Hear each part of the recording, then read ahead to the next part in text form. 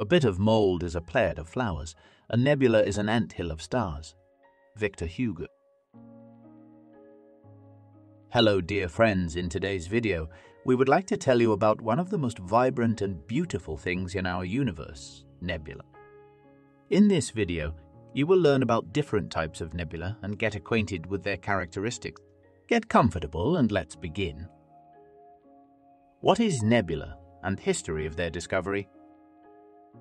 Nebulae are vast clouds of dust and gases in space that serve as the breeding ground for the birth of new stars.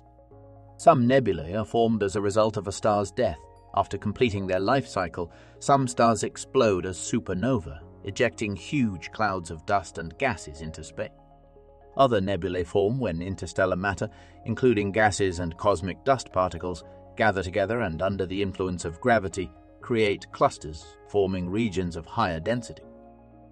Originally, in astronomy, nebula referred to any stationary extended luminous astronomical objects which could not be resolved into stars. This includes star clusters or galaxies beyond the Milky Way. Some examples of such usage have survived to this day. For example, the Andromeda Galaxy is often referred to as the Andromeda Nebula.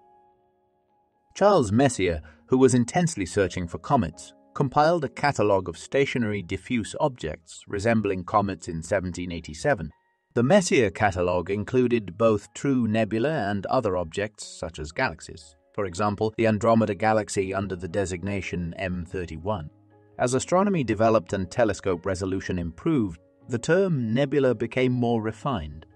Some nebulae were identified as star clusters. Dark, absorbing, gas-dust nebulae were discovered, and finally in the 1920s, first by Lundmark and then by Hubble, they managed to resolve the peripheral regions of some galaxies into stars, thereby establishing their nature. Since then, the term nebula has been used in the sense mentioned earlier. Classification of nebula. The primary characteristic used in the classification of nebulae is absorption, emission, or scattering of light. Based on this criterion, nebulae are divided into dark and bright ones. The dark nebulae are observed due to the absorption of light from the sources located behind them, while the bright ones are observed due to their own emission or reflection of light from nearby stars. The nature of the emission of bright nebulae and the sources of energy exciting their emission depend on their origin and can have diverse properties. Often, multiple emission mechanisms can be at work in one nebula. The division of nebulae into gaseous and dusty types is largely arbitrary. All nebulae contain both gas and dust. This division is historically conditioned by different observation methods and emission mechanisms. Let's start with dark nebula. A dark nebula is a type of interstellar cloud so dense that it absorbs visible light emitted by emission or reflection nebulae or stars.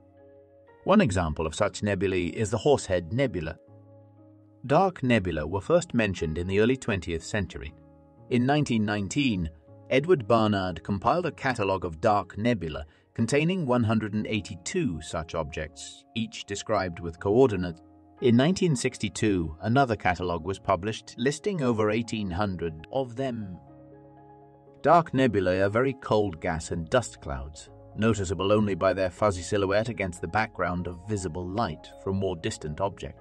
Their temperature does not exceed 100 Kelvin, which is equal to minus 173.5 degrees Celsius.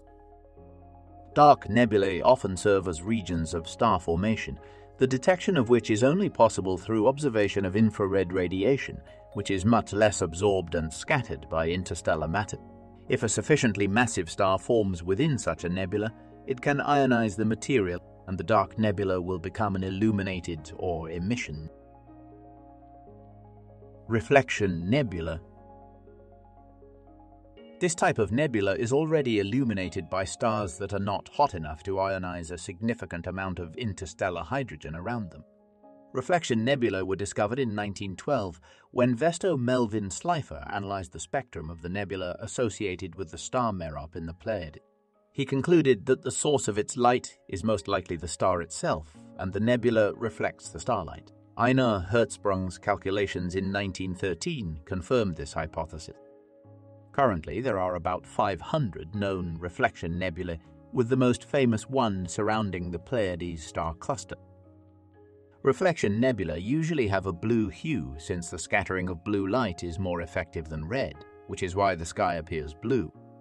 Some reflection nebulae have a comet-like appearance and are called cometary nebulae.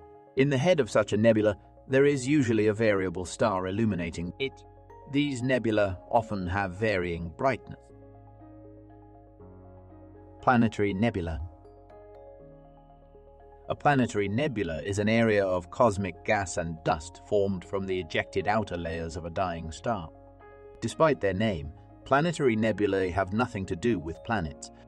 When intermediate mass stars, it means the star with a mass between 80 and 800% of the Sun's mass die. They expand, forming red giants.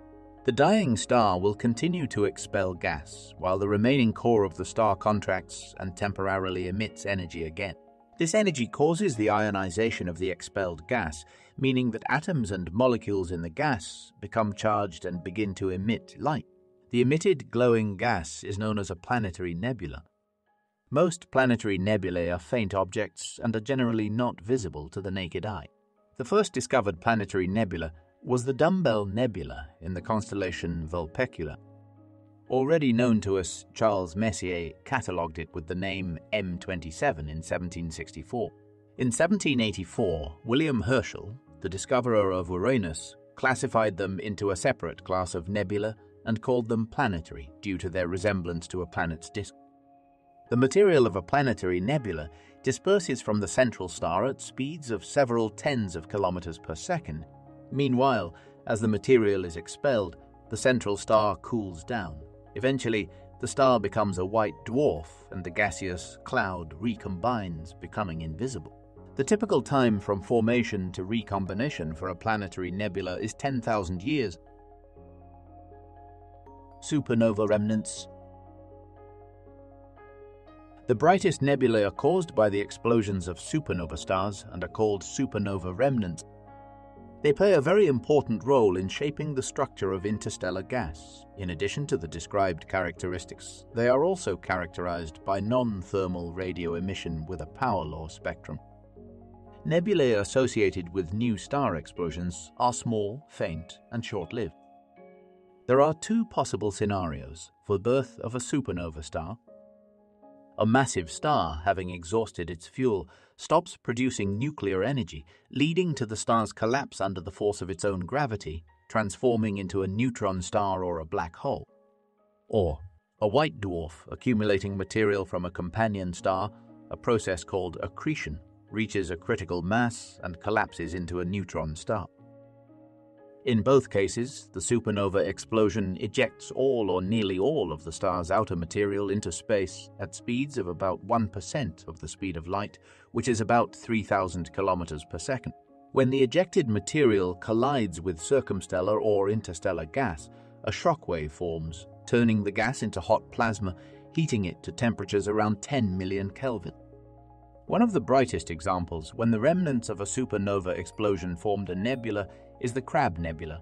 This cosmic catastrophe occurred back in the year 1054, but we are still witnessing a breathtaking sight. The gas cloud is gradually expanding, leading to the enlargement of the nebula. According to astrophysicists' estimates, the remnants of the supernova explosion exist for about 1 million years.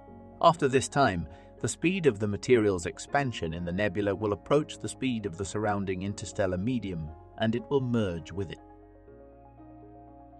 In reality, the world of nebulae is incredibly diverse, with a vast number of unique formations. Often, nebulae resemble whimsical cosmic paintings, and nature is their creator. We have a unique opportunity to admire them, and the more closely we look, the more wonders we discover. Thank you for watching. If you enjoyed this video, don't forget to like and subscribe to the channel. Write your suggestions in the comments about what you would like to see in the next video. Your feedback is very important for the development of the channel. Thank you, and see you in the next video.